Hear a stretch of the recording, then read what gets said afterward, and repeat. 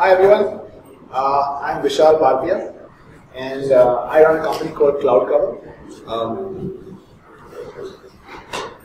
That's me. We have two companies. Act Development is a software development company and we've been building stuff for a while now. I started Act Development in 2002, so we've been around for 12 years now. And CloudCover is a new thing that I've started, which is, it deals with cloud consultancy. Or cloud agnostic, so we help companies achieve scale on all the various cloud offerings. Could I have a quick show of hands? How many folks are working exclusively with cloud hardware right now? And is anybody here that doesn't work on any cloud stuff? Sure. As loud as you like. Anyone who's not working on any cloud stuff? Okay. What's wrong with you guys? Come on, get onto the cloud. Alright, so I'm going to jump straight in here and I'm going to actually back it up and come into each of the individual elements as to why we chose to do the things we did and specifically talk about the problems that we had. But before we get to that, let me just tell you what this product is. So this is a customer of ours and I'm kind of their acting CTO right now because they don't have anybody that fits the bill. They've been our customer now for 5 years, so we've kind of scaled with them and we've got them to the point where they're capable of doing the work that they do. BuySmart is an electronic prepaid recharge system, right? So what that means is that they do top-ups for your Dish TV, your Tata Sky, your Airtels, and also all the mobile carriers. So they also do it for like Vodafone and Tata Docomo, and they basically serve everybody, right? So any of the major satellite operators, any of the major telephone operators in India, they offer those services. So this is a B2B model, right? They have literally like 50,000 different retailers all over India. They have, 2,500 distributors, and they're literally in every single town. And the way that it works is, you send an SMS to BuySmart, send an SMS, or you use the Android application, or you use the website, and all that stuff ends up at BuySmart, and then we talk to each of the different operators that are there, right? And we have to do this, so there's separate integrations with every single one of the carriers, and every single one of the carriers has a different API, and every single one of them is using a different backend, and it's a nightmare, right? It's like every single one of them is horrible. So things that you have to keep in mind as to the complexity of the system or the reasons why it was hard for us to scale. There's lots of concurrent connections. A typical top-up would take at least 3 separate HTTPS connections in which we are polling some service and we are waiting for a response. And in some cases, the SMS is coming in from an external aggregator. In some cases, obviously, it's coming in directly from the website or from an Android application, in which case it's a little bit easier for us to handle. But when we started out, all this stuff was synchronous. And obviously one of the learnings that we had was, let's switch everything to being as async as possible. And I'll get into some of the ways that we achieved that. Some of the vendors were absolutely horrible. Like some of them took 60 seconds to respond. I'm not naming any names, but there are certain TV companies down south that their systems are absolutely horrible. I don't even know how they managed to get this far. Goes down every day, there's... And the thing is that when we first built the system, we kind of had multiple services sitting on the same instances, and like you could have cases where one vendor goes down and takes down half your system. So it was absolutely horrible. But we've grown past that, thankfully. Okay, so I really hate cricket, and I really hate cricket because, not because of the sport. The sport, we had Azharuddin and stuff, and that kind of spoiled me on the topic. But not counting them. As far as BuySmart is concerned, we have massive traffic spikes every time that there's an IPL starting up, or there's a Champions League starting up, or India-Pakistan, God forbid. Number of transactions that we see on a daily basis can double or quadruple on what I consider a bad day, what sales considers a good day. Month-end closing is always bad, and the absolute worst is the time we're entering right now, which is your year-end closing, where everyone is trying to close their books at the same time. And since this is a transaction and a B2B system, obviously there's finance involved, and obviously you're going to have lots of reports that need to be generated around this time of the year. So these are the difficulties that we face, and all of that led to massive amounts of failure. Okay, we screwed up big time. We were down for, at one point in time, we couldn't even turn on the instances. There was so much traffic coming to it. We couldn't get to them. How many times have you had an instance that you can't even SSH into because it's just absolutely getting destroyed by your applications, right? We faced that. So why exactly did it start failing, right? As a totally straightforward thing, when I say fail, I mean the application crashed or the service timed out. And basically what it amounts to is that you can't respond to the user in time. The dreaded 500 server error, right? When that starts happening, you have to kind of look a little bit further to figure out why, right? And these are, the typical reasons why something like this could happen. Because you're constrained at a resource level, right? You have only a certain finite amount of compute, you have a finite amount of memory, you have a finite amount of storage, database, and network bandwidth. And these things in conjunction cause issues. In most cases, it's just because they're not fast enough, right? They can't deal with the traffic that you're putting on it. It might be because your application's not, optimized enough to get it done, or as is also possibly the case, you just haven't budgeted for that much traffic. Given that fact, and given the fact that we've looked at these problems from various different angles, now we've been doing this not just for BuySmart, but also for other companies that have similar problems of scale. And 95% of the time, the problem always comes down to the database. It's almost like the guaranteed failure point, because they haven't got the appropriate level of caching, or their queries are too slow, or they're using too many inner joins. There's a lot of issues in terms of the way the application itself is built, that there's very little that you can do at a DevOps level to kind of fix. You have to actually fix the code. So that basically comes down to, again, disk and compute and memory. And it's various different aspects of how much and how little you should have in order to have a system that is reliable. So the first solution that everyone obviously comes up with is let's just throw money at the problem, right? What does that mean? That means let's add more instances, let's increase the size of the instances, let's just basically throw more money at the problem and hope to God that it doesn't fail, right? This obviously is very, very expensive. At one point in time, we were spending upwards of $25,000 on our servers just to keep the application up and running. And to give you an idea of how far away we were from where we should have been, today, with even more capacity, we're running at a run rate of about $6,000 a month for BuySmart.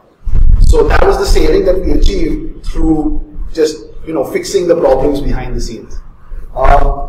This is only useful as a band-aid. It is not sustainable. At some point in time, your CEO is going to come knocking and say, fix the problem, because I cannot afford to run this business if you're charging me so much for just the server hardware. So there's a very real business problem that's underlying this, right? This is not just a case of, hey, it's a technical issue. This is actually going to matter in terms of profitability at some point in time. So, second solution, unfortunately, is to fix the problem. I can't think of anything else that you can do short term besides just throw money at the problem. But that will buy you enough time to hopefully start fixing these things. And there's a lot of stuff to fix. So what I'm going to do is I'm going to actually take you through the steps that we did. Now, we didn't necessarily do them in this order, but I have organized them in, firstly, the most logical order I could think of, and secondly, hopefully, the order in which it is easiest to start. So you start gaining results right away. And the first thing that we started doing was we started caching static content. This seems like an absolute, no-brainer. I'm sure that a lot of you are already doing it. If you aren't, you really should, because this is something that costs you very, very little. In fact, it's probably going to drop your costs. It is very, very easy to achieve, and it genuinely reduces the amount of work that your web server has to do. The reason for that is, so a content distribution network is basically a place where you can upload static content and it gets served from edge locations all over the world. Right? You've got multiple options in terms of which cloud to use or which provider to use. I've just listed 4 of them. The Wikipedia page literally has like 50 of them. So you don't have any kind of like concerns in terms of finding one that fits your bill and achieves what you're looking for. You don't need a web server for a lot of this stuff. CSS files, JavaScript files, images, God forbid Flash files. All these things are static content. Once you've built them, you've saved them, they're not changing. There's no execution that's occurring at the server. So these are very, very good candidates to just push onto a content distribution network, change the link that you're using to access that resource, and boom, you've got, 20, 30, 40 less requests going to your web server every single time somebody loads a page. Like, how many of you guys are using web applications? How many of you are administering web applications? Right? Every single one of you are probably. At that point in time, look at your web page and tell me how many of them have CSS files, how many of them have JavaScript files, how many of them have image files. Every single one of those shouldn't be going to the web server anymore. Shouldn't be asking the question of your web server.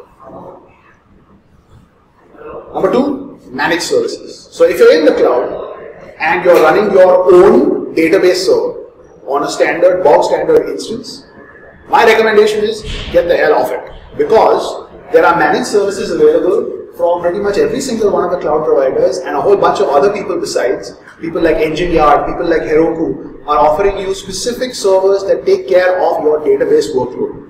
They are very, very good at administering them. They are very, very good at monitoring them. They are very, very good at scaling them. Don't try and reinvent the wheel. Use stuff that other people have built that are already operating at scale.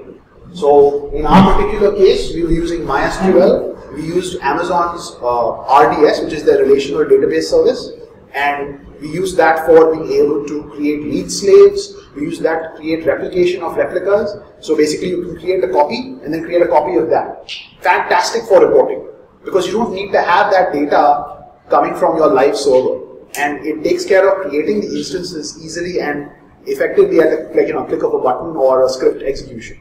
So it gave us the freedom to concentrate on other stuff. So the relational database system that's provided by that's provided by Amazon. That's what we use. We use MySQL on that.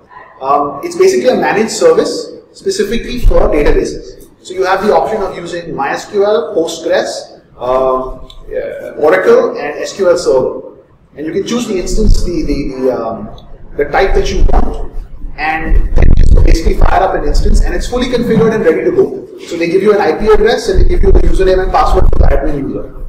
Log in directly from your application, start consuming the database. You can change the size whenever you feel like it. You can change the size of the instance itself, that is, increase the compute and the memory, or you can change the size of the hard drive dynamically. It takes backups every 5 minutes automatically, and those backups are kept for a duration of time, so you can use them as point of time restores. And if, for God forbid, something horrible happens to your instance, you can get another one in about 10 minutes. So in terms of downtime, it's insane, because you get it back with the last backup's data. Right, so you can basically say, okay, this is my master server, I need to have a read slave that I can start using for just read queries. Basically right click, create read slave, wait 10 minutes, bam, it's up. Right, so you take away that problem of, oh my god, I have to worry about backing up my database, how do I transfer the data, how do I, these problems that kind of just, they bog us down, and really we have no business doing these things, because there are other people that have already solved this problem. Why are we reinventing the wheel? Right, so we've used RDS exclusively for all our database stuff. I can't say enough good things about it. There are equivalent services from all the other major clouds, and from a lot of other smaller players as well. You want MongoDB? That's available on Rackspace. Just go over there, start up an instance, and you're ready to go. You want SQL Server? It's available on Azure. So you've got so many different options these days. You really need to go do your research, find a managed service for your database, migrate your data over there, and you will see benefits in terms of the amount of time it takes you to administer and the amount of flexibility that you have. And these resources become fungible, because anytime you need another one, you can just right click, create another one. It's not like that huge headache of how do I migrate my database. It kind of takes away the problem of that. How much they're charging for it? It's typically the same as what you would pay for a normal instance. Okay? Only I don't know the amount. What's that? The amount. Okay, so let me give you the most expensive one they've got. If you're running Oracle, okay, on RDS in a large server, it's about 54 cents an hour.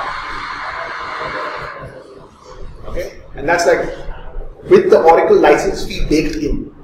So you don't have to buy the Oracle license; it's actually charging you for it per hour. Which means that when you stop it, you no longer have to pay Oracle, which is also very good.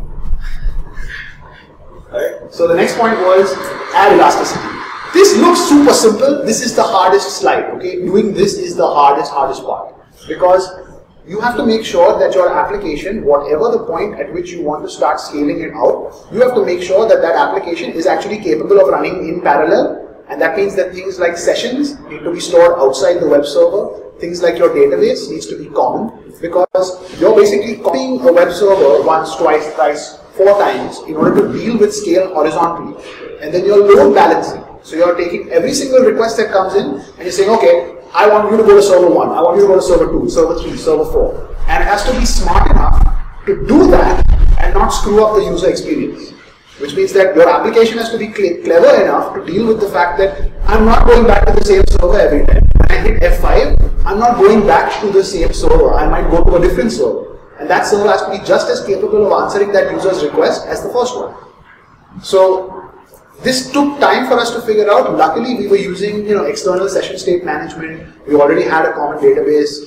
So this part for us was not killer, but I've had enough problems dealing with customers of ours where they don't have this stuff sorted out to begin with, and that's a huge hassle. Hopefully your application and the operation that you've already got going has some of this stuff sorted out, but this is a killer. If you don't have this, this is like step 1 to being able to scale.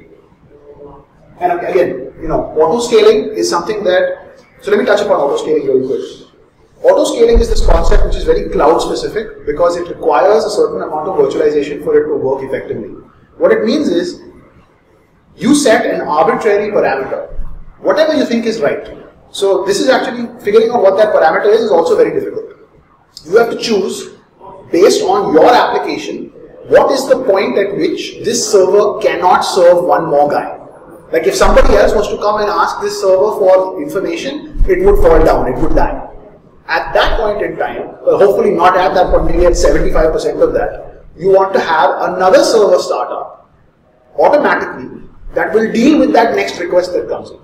And more important than that is to remember that when that requirement goes down again, that server needs to shut off as well, because again, it comes back to price, right?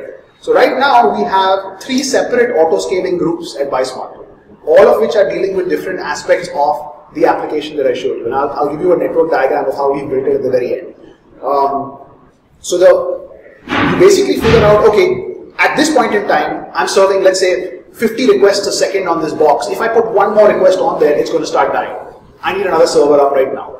And you build that script, you figure out how to measure the point at which you want to do that, you figure out how you want to scale it, and the cloud offers you APIs that let you scale, and then the new instance that starts up gets added to the load balancer, and it just starts handling requests. And the second that it's done, you remove it from the load balancer and drop the instance. Does that make sense? Yeah? Cool. Alright, number 4, cache. This is hard. Not as hard as the other one if you haven't done it, but it's still hard. Sure, go ahead. Okay, before disconnecting, like how you configure that one? Like I have like 50 requests. Okay, if I get another 151, it will die. Yes. So how you calculate it and cut it down? Like I want if the server is 48 requests, then it will cut it down. It will go to the next. How it will do it? Well, so when I say that it can serve 50 requests, today we have a mechanism which tells me how many concurrent requests each server is running. And I'll get into how we got to that point where we can actually figure that out. It's not something that is available to you as a metric, right? It's not something that you can just say, hey, this is the parameter that I want to use. Now when this parameter gets hit, scale the instance. Usually scaling is done on things like CPU utilization, RAM utilization, how many concurrent requests are there. These are the things that you can kind of sort of get from your application or from your VM layer. And those are fine, and maybe those will work for you. We have had a bad time doing it on CPU because our application, and if you remember at the beginning, I mentioned the fact that a lot of the vendors take a long time to respond. right? So if I'm communicating with, say, for example, say Dish TV, and Dish TV has a problem, and it's taking like 2 minutes to respond back to me. Well, you know what happens there is, now I have, 1,000 threads, all of them eating up RAM, all of them just sitting over there waiting for a response from Dish TV.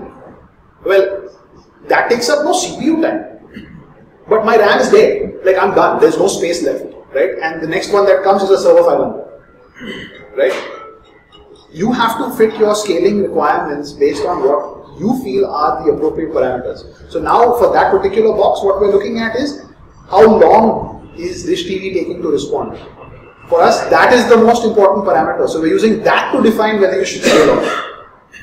Right? So you have to figure out what metric to use or combination of metrics to use in order to achieve auto scale correctly. It's not straightforward, and anyone who says it's straightforward hasn't done it in practice. When you're actually doing it, you realize that you can't just say, hey, if CPU hits 90%, then scale. But then it's already too late.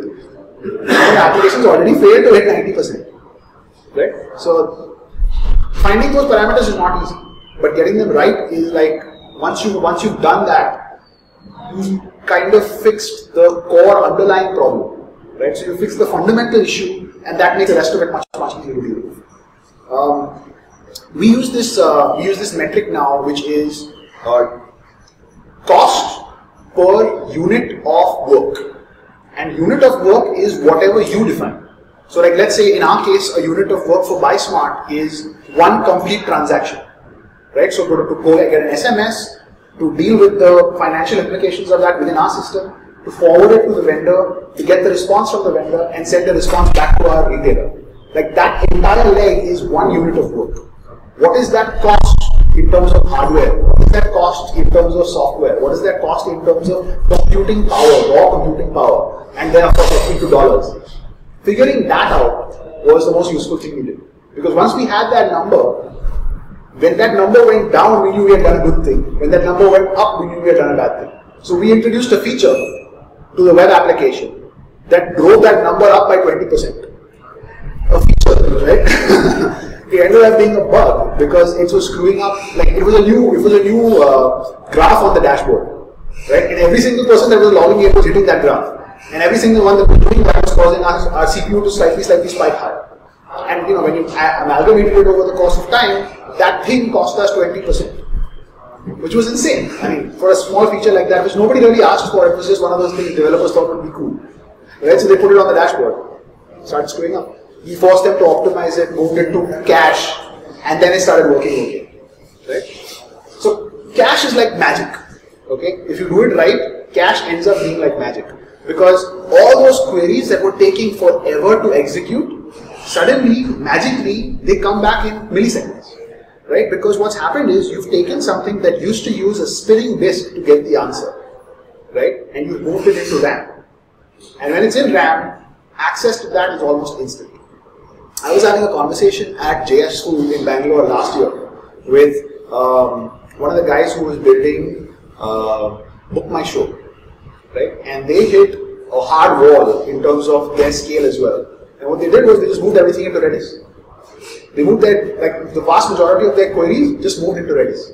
And suddenly, magically, Book My Show doesn't fall down anymore, right? Because they've taken care of the bottleneck. The bottleneck, like I said in the beginning, almost all cases ends up being the spinning disk behind the database. Because that thing is slow. It's always been slow. It's going to stay slow until we start using SSD backed storage, and even then it's still going to be slower than RAM, no matter what you do. So it always makes sense when it is possible. This is expensive, right? Because you're putting all your data into RAM, and RAM is not cheap, and RAM is volatile, and if that server dies, you've lost that data. But if you can figure out what to put into RAM, right, it can make the difference between life and death as far as your application is concerned. Figuring out what to put in RAM is another trick, right? It's like, we looked at the top 50 queries that were taking too long. And what we realized was, in all those queries, the thing that was taking too long was the fact that we had to check whether this user was allowed to buy this product. And that requirement to check if the guy was allowed to buy the product required us to go to the database, pull out all the products that he had access to, and figure out whether in that product list, this particular product is allowed to be bought. Right? Then we do another query to find out whether this guy had enough balance to be able to do the purchase. Right? Then we have another query to check if he was blocked in the system. Right? First thing that we did was we combined all these queries into a single query. That improved performance and layering it. But it was still a spinning disk at the end of the day. And all that happened was instead of firing 3 separate queries, we were firing one query with lots of joins. So it didn't really give us that performance boost that we were hoping for. What we ended up doing was we moved that data set of whether that user was allowed to access that particular resource into the cache. Now I have an object for every single user in my system. When the question gets asked, am I allowed to buy this? The response comes back in like sub-MS numbers.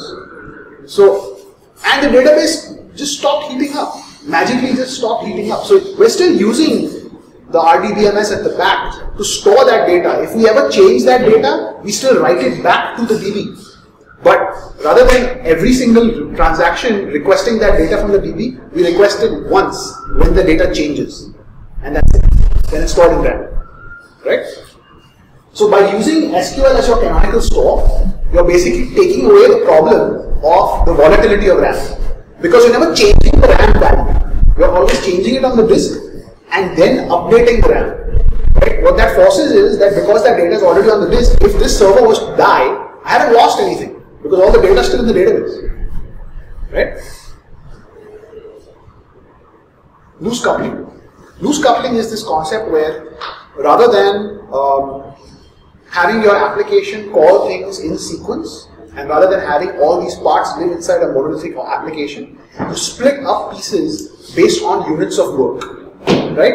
So in our case, we split it up into, this is the SMS piece. It deals with getting all the SMSs from the aggregators.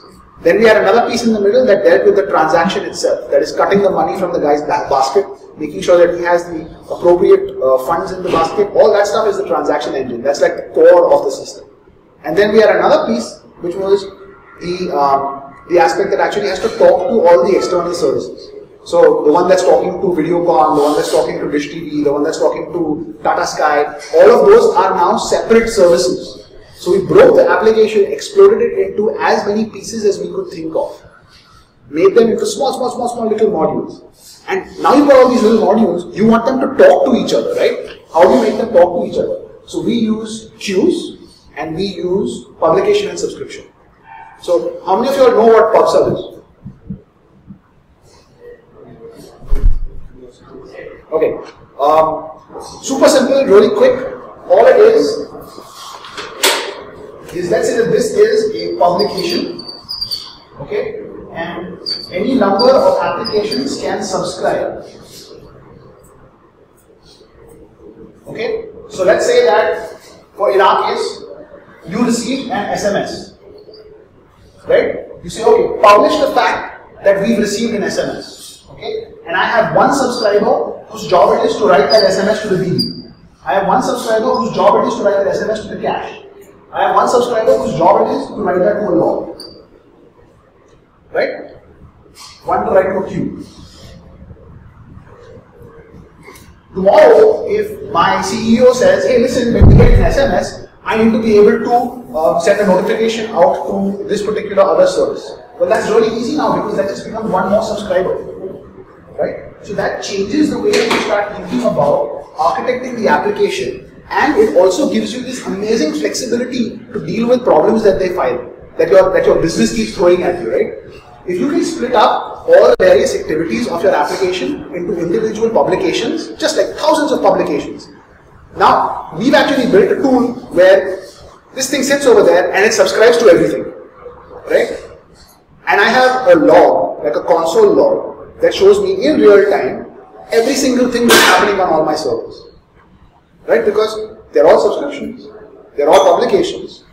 I get those notifications on my browser window and it just keeps scrolling like crazy. We get, because we got so many different transactions that are happening. The value of that, the value of having that really fast scrolling list is when errors start occurring, you will start seeing rows get marked in red. as the errors are occurring. So if you see like a sea of errors suddenly start coming, you know something is up, one of your servers is misbehaving. Right? So we use that automatic, obviously. Now we have stuff that subscribes to these things and deals with the errors individually. But seeing that visually made a huge difference for us initially. So anyway, that's publication subscription. Queuing, I think all of you all should know what it is. Basically, you keep building a queue, you start pulling out items from it. It's a way of using many small services to deal with the same data set. So let's say that in our case, every single one of these transactions has to be dealt with. Every single one of these transactions, whether it's come from the Android, whether it's come from web, whether it's come from SMS, I have to process that transaction. So I put it in a queue, and the appropriate services pick up those transactions, deal with them, and put them back into another queue. And that queue is then processed to deal with whether you have to send a notification over the web, or whether you need to send an SMS out. All those things are handled from there. So we have split everything up into publications and into queues. The value of that is, it allowed us to rebuild our autoscaler. Because now all of a sudden, we had all these small parts.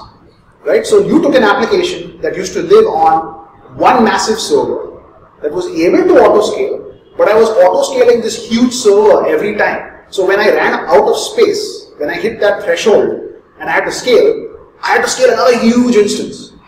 Now, when I hit the threshold, I'm hitting a threshold for just the Tata Sky service, or I'm hitting a threshold just for the SunDirect service. And only the SunDirect server starts scaling, which is a small little instance. So again, my costs went down because I had all these little pieces that I had to scale rather than this one big application. I'm going to go back here. So consider NoSQL. It's not some magic bullet that if you shoot it at your application, it's going to solve the problem.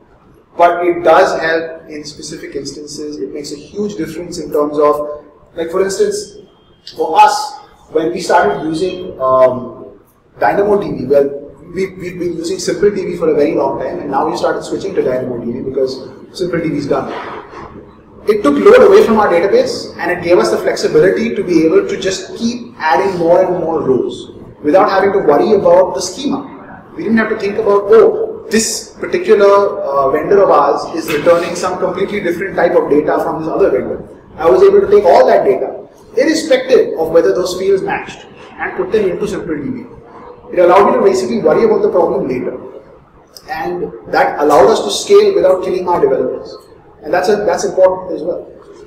We used MongoDB in the past. We used a lot of Redis, which is not on this list, but is also very useful as a key value store. I encourage you to look for the right tool for your job. Each of these things does something totally different. Each of these things makes a different trade-off in terms of capacity, availability, or partition tolerance. And you have to choose which one you want. You have to choose which ones you care about and deal with them accordingly. It's not an easy choice, and it does take a lot of effort in terms of figuring out the right stuff, but it is valuable and it does actually give you benefit in terms of scale. Once you've done all this stuff, you have to optimize for cost. You've got to fix the problems in terms of reserving capacity. So this is the case for most cloud services, but it also makes sense for specific instances that you've got running. Even local stuff, if you've got hardware that you bought in like a data center, you have to choose how much of that you need, right? So resource planning is super important. In our case, we had to choose what to reserve, how much to reserve, because at peak load on a Sunday evening of an India-Pakistan match, I might see 600, 700 transactions a second. At that point in time, it's too late. Like I have to scale, right? But I can't afford to reserve all those instances because I'll use them only once a year, or I'll use them twice a year. So you only reserve the stuff that you know is your baseline. That's what you have to use every single day, no matter what, come rain or shine. This is an iterative process. You reserve only when you're sure, and then you choose later on when you see that this particular thing is getting used a lot. Again, if you size your instances correctly, it allows you to size and scale in smaller increments. So you use very tiny servers that are capable of doing just that job, and they have many of them. Because you have no limitations in terms of how many in the cloud, right? You can just go nuts.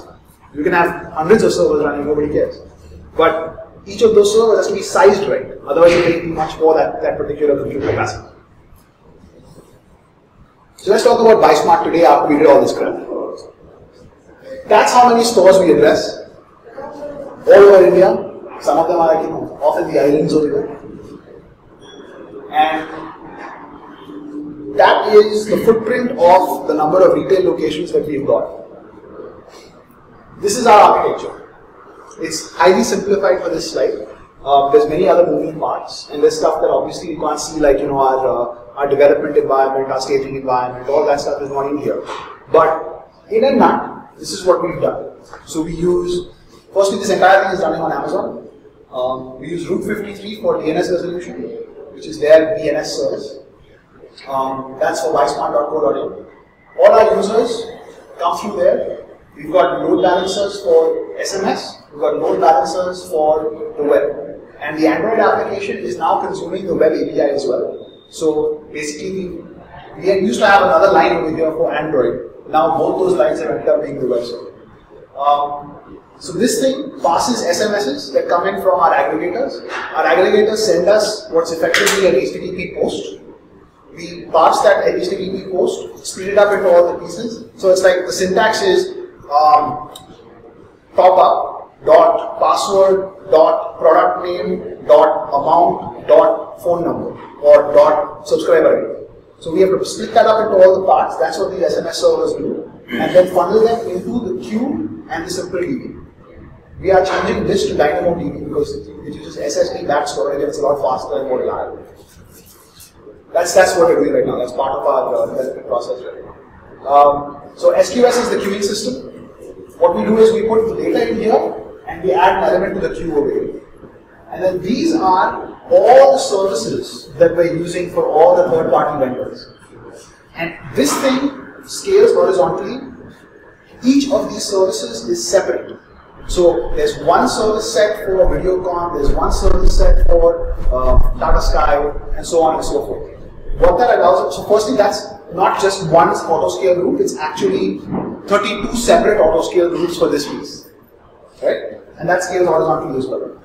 So as you can see, by loosely coupling all the services, and that's our relational database system, so we use RDS over here. We have one master server, we actually haven't shown all of them, we've got, at this point, 6 separate read slaves, all of them doing various different activities. And some of them are small, some of them are large, depending upon the workload that's there.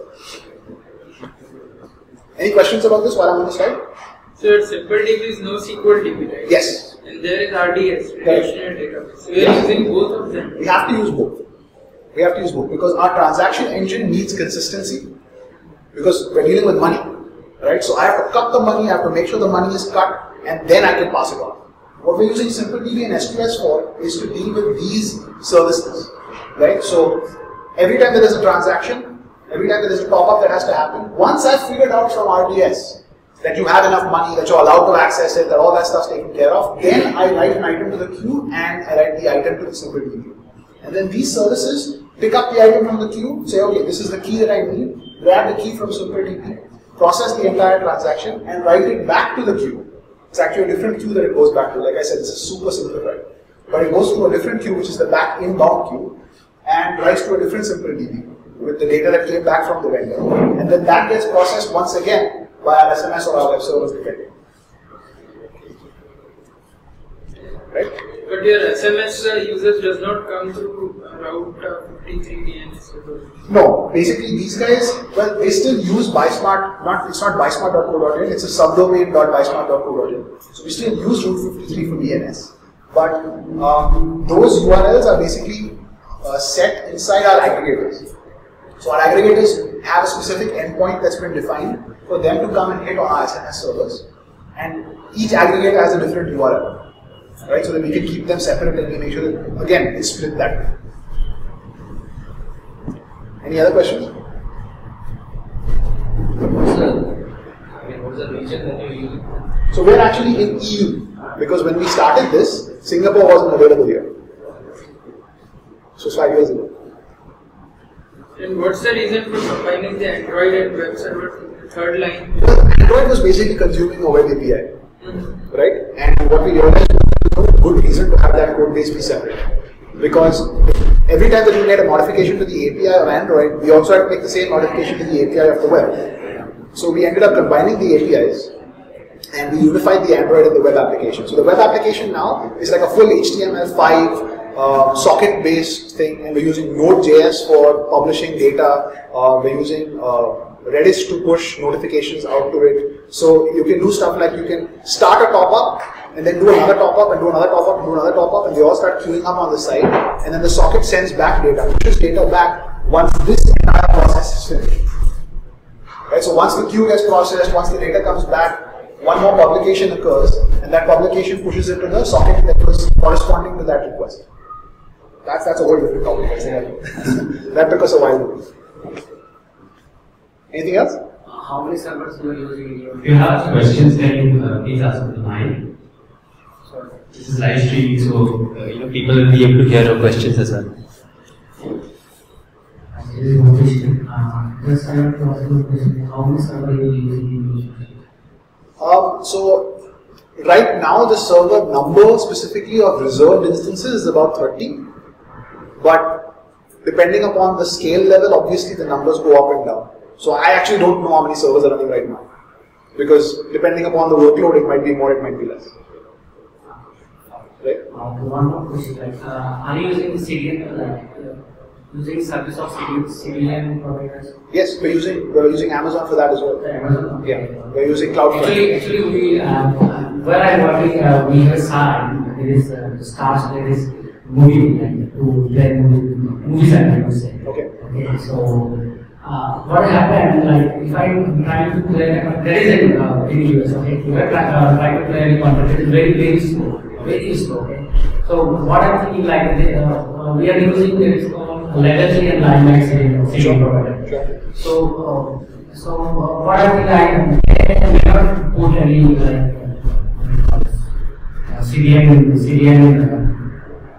place what it was get somebody in India, I think so, because of that it is not taking from that side. You're probably pulling from somewhere in Asia. So how if in India what CDN provider is good? So we've only used Amazon, and Amazon has 2 edge locations in India.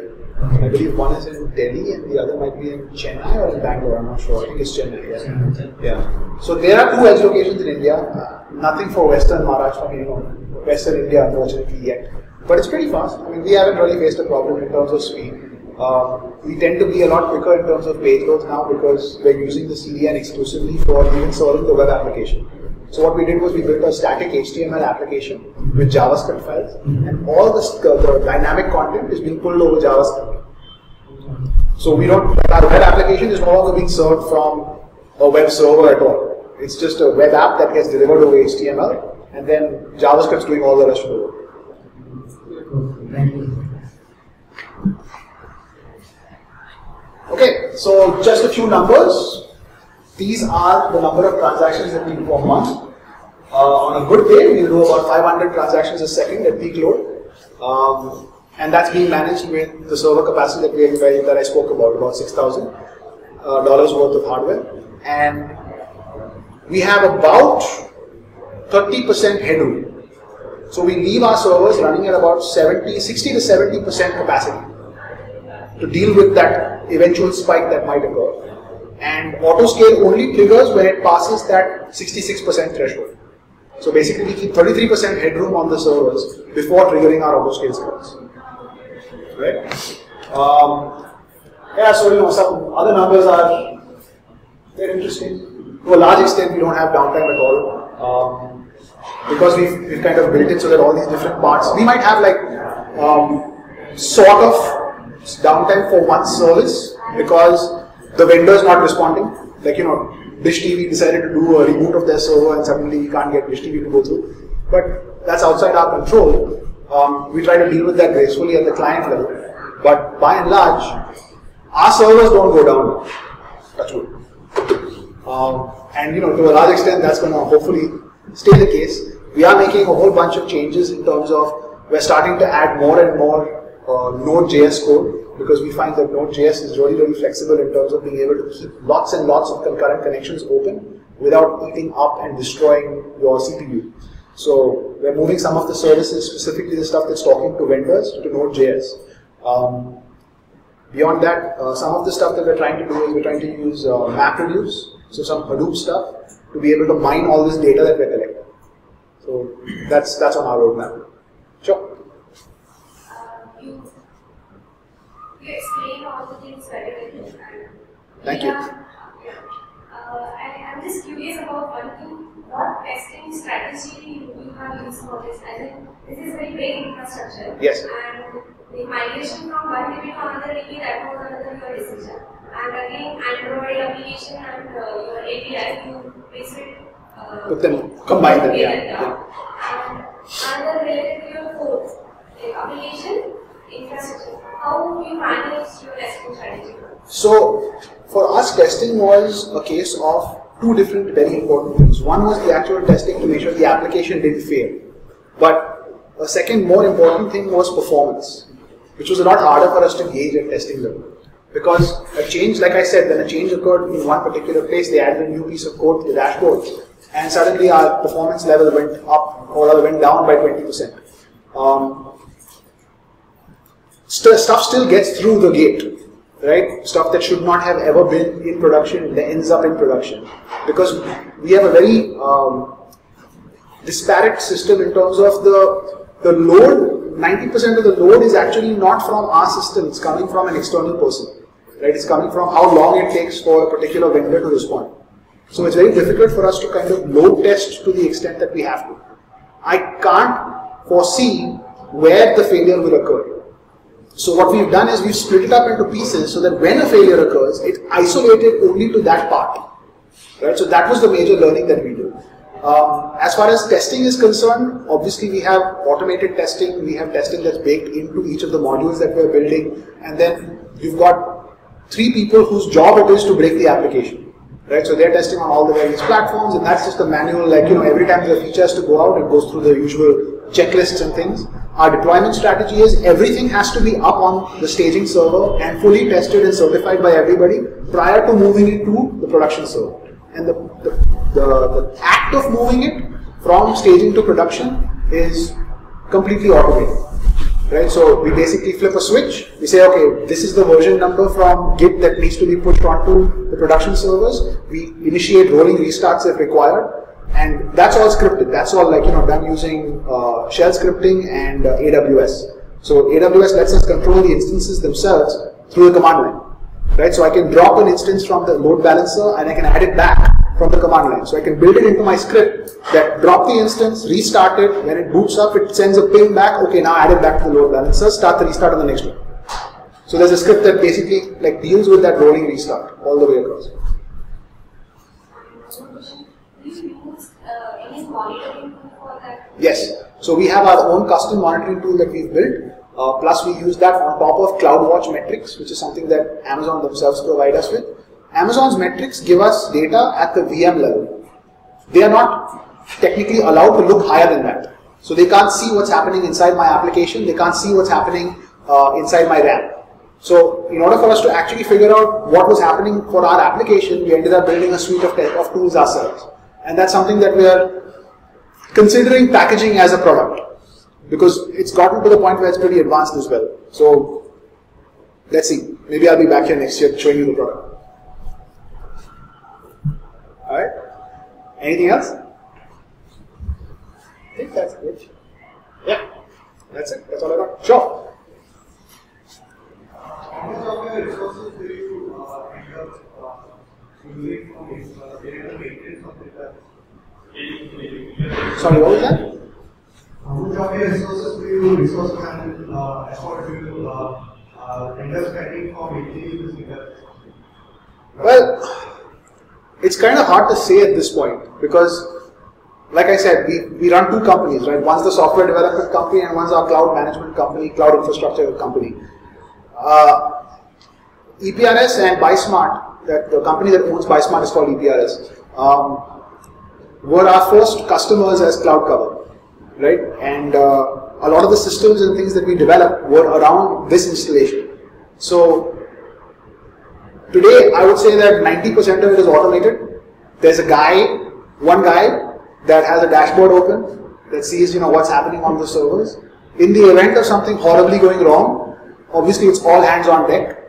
But routinely, like, you know, day to day, very little of our resource, maybe 5%, goes towards just the upkeep and maintenance of the system. But it's got to that point after many years, right? I mean, it's not something that we woke up in the morning and it was that easy. It's got to that point because we had to do all that stuff to get there. Sure. Which platform you build your monitoring system? Which platform you build? So we used all the same stuff. Yeah, we used Redis for publication, and we used Node.js for the application itself. We used an HTML, CSS, JavaScript bundle for the client. Dashboards using D3 graphs, that kind of stuff. Yeah. Are you not using any? Configuration management tools? We're using Chef. So we tried Puppet, we tried Chef. We settled on Chef after a raging internal debate. I'm still partial to Puppet actually, but I lost that fight. So point. We also used a couple of the tools. We tried out the stuff that Amazon provides as well. They have a couple of DevOps management tools that they have. So we tried those as well. At the end of the day, we felt like we needed more customization. We needed to be able to do more stuff. So we ended up going with our own. There's actually an instance running that just takes care of the Chef requirements. Okay? Anything else? Thank you very much, guys. Thanks.